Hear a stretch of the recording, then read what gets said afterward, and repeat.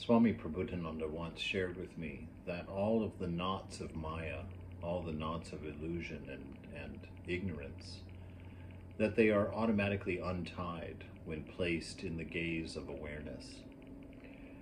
And as you ruminate on that idea that all of your faults, all of your shortcomings, all of the kinks of your personality will be taken care of simply by becoming aware of them.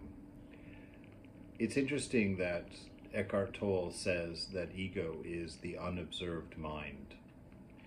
And so that implies that ego also is dissolved through attention, through seeing, through awareness of it. And that your natural self, your free self, your true self, will slowly become manifest as you become aware of the workings of the mind, and the knots become untied, and your reactions become authentic to this self defined by love, defined by intelligence, defined by being.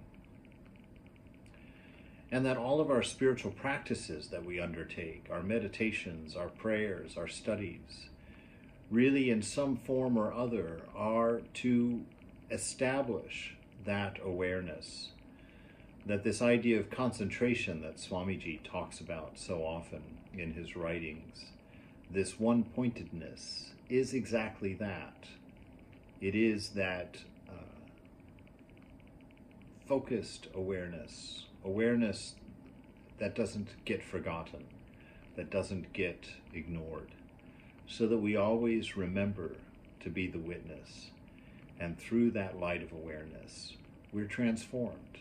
That the power of transformation lies in awareness, and not in each of our vices being changed individually.